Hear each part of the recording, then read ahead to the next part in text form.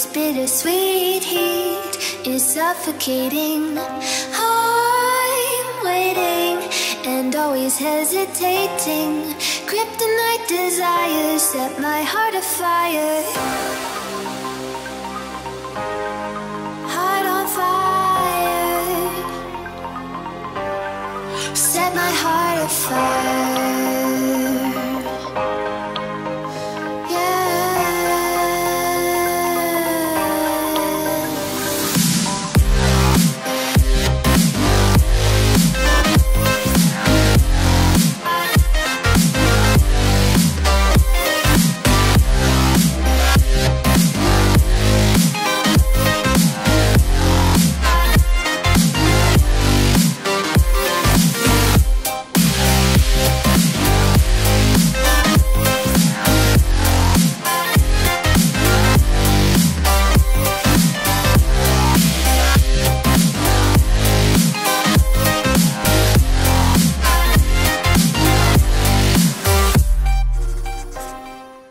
This is probably one of the worst ideas that I've ever had.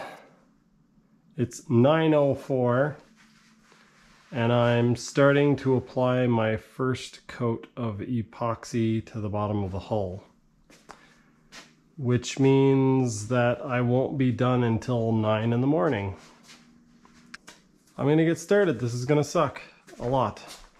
Okay, I'm going to start applying this epoxy and see what happens. Let's see what happens when I put it on over this marker.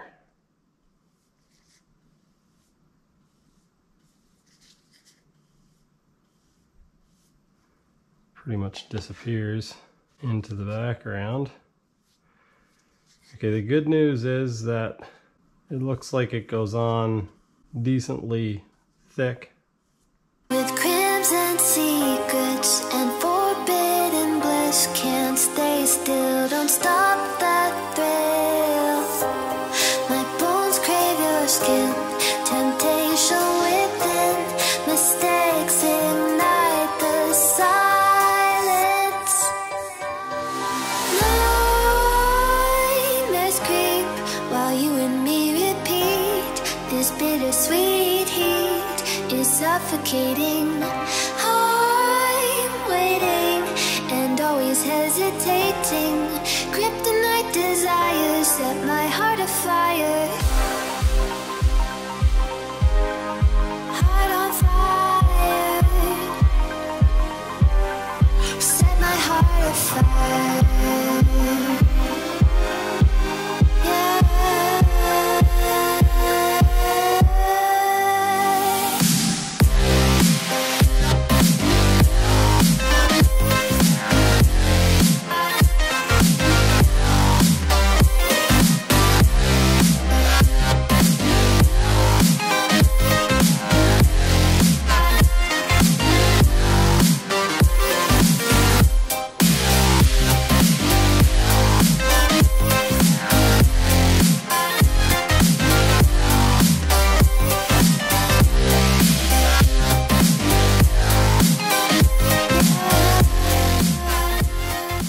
I put down 100 grams of material and discovered that I made quite a mistake.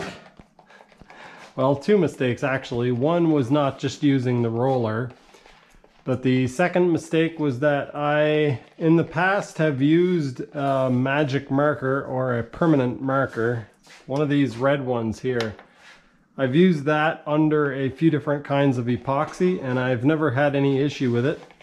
So I decided in a few spots where I sanded through, I would take a little green Sharpie and touch up some of the spots. They actually turned silver when I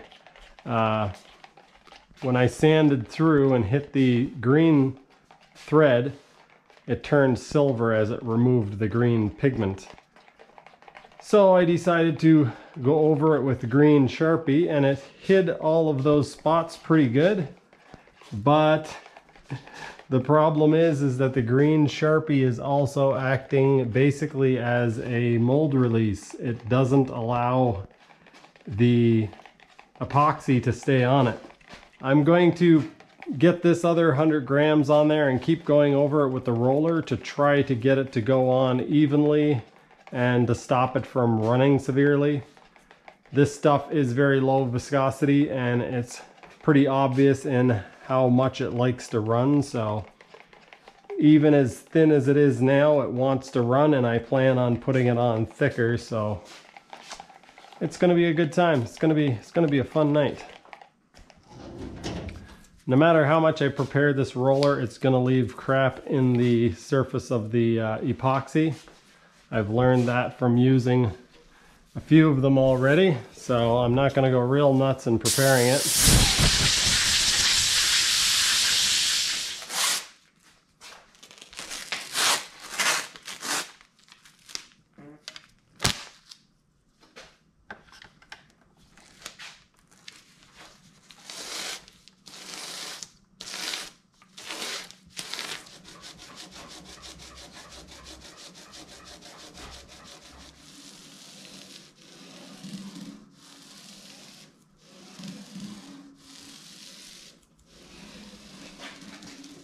For those of you who have never seen this process before, I'll try to give a good example of it.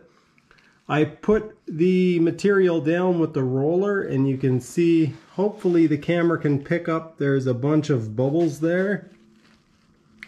So what you do is, once you get it rolled down, you go over the surface with the brush, and the bubbles come out. So you just lightly go over it with the brush, and you knock the bubbles out, and then in a couple of minutes it all levels out and you get a nice bubble-free smooth surface. With the exception that this is a crappy paintbrush and now I have stuff in the paint.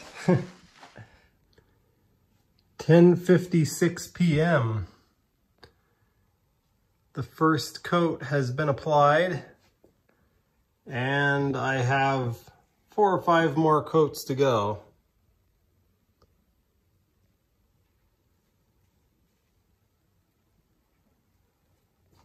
I got most of the air bubbles out, so what I did is I applied the epoxy. I then hit it twice with the paintbrush, so I went over it once with the paintbrush and knocked air bubbles out. Then I started at the beginning and went over it again with the paintbrush and knocked more air bubbles out. I then got the heat gun, which I discovered works really good. I had to first take the heat gun outside and blow it out with compressed air to make sure there was no dust in it, because I didn't want to turn it on and blow a whole bunch of dust right onto my fresh epoxy. But I went over it with the heat gun on the low setting and it burst a whole bunch more bubbles. There are still some things in the surface that look like bubbles. Some of them are little bristles from the roller, and some of them are actually just low spots from where the epoxy isn't bonding perfectly to the surface. I think in a lot of cases what it is where I sanded through to the plastic, or very close to the plastic in the carbon weave. The plastic actually doesn't bond as well to the epoxy as the carbon does, and so you get inconsistencies in the way the epoxy pools. I do have 3 or 4 more applications to go before I get the desired thickness that I want, so the potential for screwing this up is still there. It is looking quite good. If it turns out kind of this good but thicker, then I can for sure wet sand it down and buff it and have a really nice finish. So the only thing that I kind of wish, well, the main thing that I wish that I hadn't done is put down the magic marker, or the Sharpie. This marker here seems to create a surface that bonds quite well with epoxy, but the actual Sharpie markers, or at least the green Sharpie marker, creates a surface that the epoxy does not bond to very well. About 10 minutes after 2 in the morning, and I'm coming out to check to see if the epoxy's tacked up, but I don't think it will be. Yeah, it's still Still coming off on my fingers super easily. I'm not sure if I was pointing the camera in the right way. Pardon me, it's 2 in the morning. So what I think I'm gonna do is set a timer for 2 hours and try to get a little bit of sleep, and then get up and then put another coat on.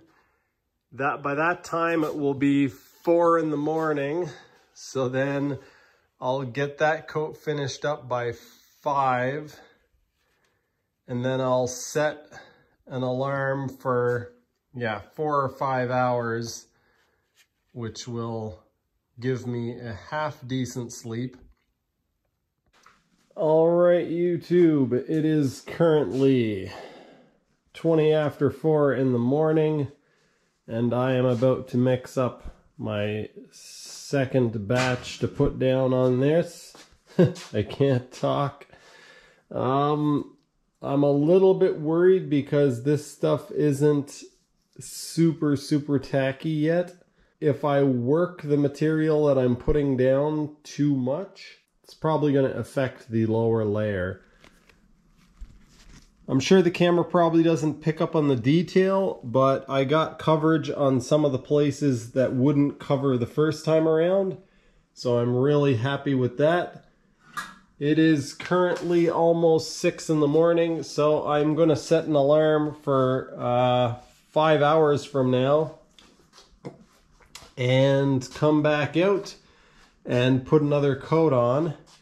I still have to clean off this roller. One trick that I learned is reusing the roller puts a lot less crap into the epoxy. So I'm going to scrape the epoxy off of this and then clean it off with acetone like I did last time. And then I can reuse it again for the next coat. Oh, I was going to say that in places it does look a little bit milky. And I think that is due to the epoxy that I used the first time around. So I'm glad I switched over to the infusion epoxy. It's a lot more clear. And it also lays out a lot more smooth, as you guys can see. It is now 10 minutes after 11 in the morning, and this stuff is still coming off on my finger. This is stuff that dripped on the floor from the first time. It is setting up, so that's good news. But the stuff that I put on last is still wet to the touch. I'm gonna have to wait probably at least another hour. I am extremely tired. Getting a few hours of sleep at a time is not an ideal way to get sleep. It is currently 1:30. I don't know if I'm even doing the math right anymore, but I think it's been about 7 hours. And this stuff is still tacky. It's at a good point now to add stuff. It's not coming off on my finger. I just finished putting down the 3rd coat of epoxy, and it probably could have been my last. I still might allow this to be the last coat of epoxy, but I had a little bit of a goof up. Basically, I put the cup of epoxy down right here, and what it did was it sunk into the lower level of epoxy. Well, that is looking pretty amazing. I'm going to get out of the garage now and set a timer for 7 hours. That's right, it took 7 hours to set up last time, so I'm going to set a timer and try to leave this alone and not mess with it, and then come back, and I might put a 4th coat on. I probably will. I'm going camping tomorrow, which is Tuesday, and I'm not getting back until Friday, so I'm going to have to wait until Friday to see when it's fully cured myself, because I'm going to be away for the week. But that is going to give this plenty of opportunity to fully cure without me messing with it, which is really good because ordinarily I'd be wanting to wet sand it the next day.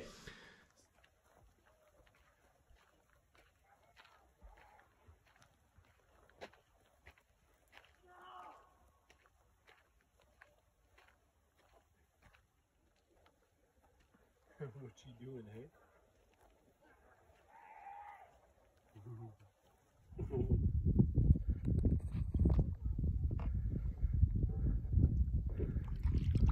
So we have literally been away all week. I just got the trailer parked. It's not unpacked yet, and I haven't yet opened the garage door.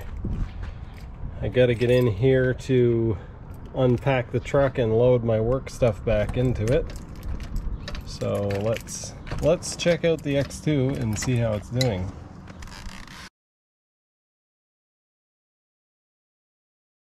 While I'm doing that fiberglass work, it doesn't make sense just to do little patch jobs here and there, so I'm actually going to strip everything out of the hull, and yeah, we'll see how far this goes. It might turn into a complete refinishing of the outside of the jet ski. The more I look at this, the more it becomes obvious that a front fill is no longer an option. I'm going to have to do that. There's a huge amount of filling that I would have to do through this area. I'm not sure how far the front fill actually goes. I think it would come back to about here. Hopefully it would come back a little bit further, but if it comes back to here, that'd be okay. I'm using plasticine to build up the front, and then I'm going to smoothen it all out, and once it's all built up, smoothened out, I'll probably...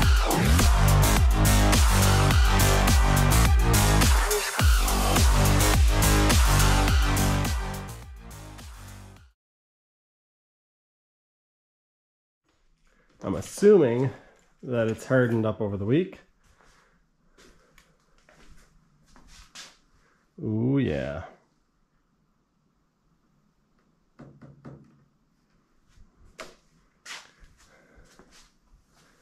Oh yeah, that's nice.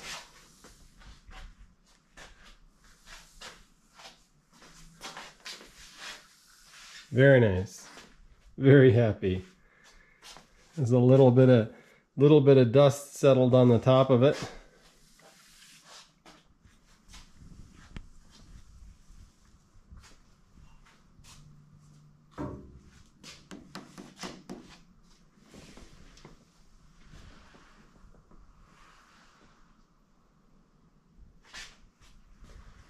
Very, very nice. I am extremely happy with this. Now that I've showed you guys the hull and drooled over it a little bit, I'm sure you could hear the drooling through the camera. I'm going to go over it and show you guys some of the imperfections. I'm not sure how much of it the camera will be able to pick up, but it will definitely be able to pick up some of them. So, let's see. I just saw one when I was about to film this clip. Right here. I actually sanded through in one spot and touched the carbon weave, and you can see silver spots. You can see there's no green, and you can see the silver spots in a few places there. One of the more drastic ones is back here somewhere. Where is it? I just saw it. Oh, right here. There we go. So, yeah, it's kind of hard to tell with the camera because there's so much glare. But there's a bit of an imperfection here. I sanded through there as well. And the reason why I sanded through in these few spots is because they actually bubbled up or bulged up a little bit. So the carbon fiber itself didn't stick down perfectly. Or it stuck down perfectly when I used the Super 71. But then it released when I hit it with the epoxy, and I didn't realize that it had kind of bubbled up in a few places. So I'm not going to be finishing it any further in this video. I'm going to try to get a few good pictures of it, and then this video is going to end here. I will come back to this once I get some other stuff done. This project still has a lot of work to do.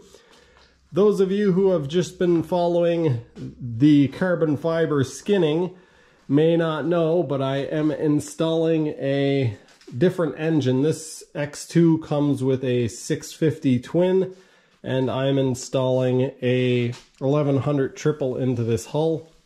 So I got a lot of work ahead of me yet, With the final product, this will all be wet sanded down. I'm not going to go crazy trying to smooth every little bit of it out because that's just not going to be possible. But I am going to try to get some, there's little imperfections like this where there's little, yeah, just bubbles and bristles and bug wings and whatever. Little imperfections that I can get out with wet sanding. I'll probably start with a 600 and yeah, end off with a 2000 or something like that with a few grits in between, and then hit it with a polishing compound, get it all nice and polished. It's currently 3:02 on Friday, July 30th, and I've been out camping all week and haven't had any internet service. I ended up driving probably about close to 20 miles to get service one day and had to answer some work emails, so I wasn't able to do anything else. And so yeah, I am quite far behind on videos. Not sure when this one is actually going to come out. I've got work to catch up on and videos to edit. So the top side of this hull is getting covered in patterned carbon fiber. It's not getting covered in this same stuff. It's all black, but it has a checkerboard pattern to it. It kind of looks like a Gucci or Louis Vuitton handbag fabric. And the top of the ski is going to get covered in that stuff. Not sure when that's going to happen. It's a long, hard process, and I still have a lot of engine work to do, pump work to do. I got to get this thing assembled. And so probably for a little while, some of the cosmetic stuff is going to get put on the back burner while I get this thing actually to go on the water. That is going to do it for this one. Thanks for watching, and I'll see you next time.